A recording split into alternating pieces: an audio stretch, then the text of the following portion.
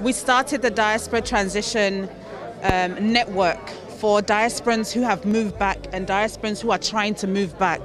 Because we've seen that there's a lack of information when you are trying to move to Ghana. You know, how do I register my business? How do I file my tax? How do I, sort out my land issues? And so through Gooba Enterprise, we're getting a lot of people who are interested in investing in Ghana.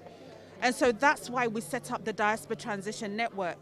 And this is our first conversation that we're having in Ghana for the diasporans and for people who have moved and who are thinking of moving.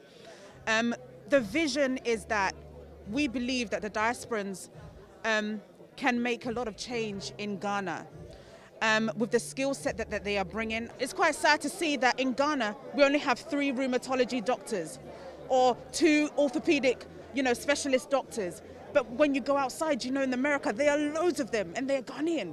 How do we get our talent back? The head of One District, One Factory, Kofi Addo, said the flagship program has brought about a tremendous transformation to the nation's economy. Our private sectors to be competitive. We are going to have what we call interest subsidy.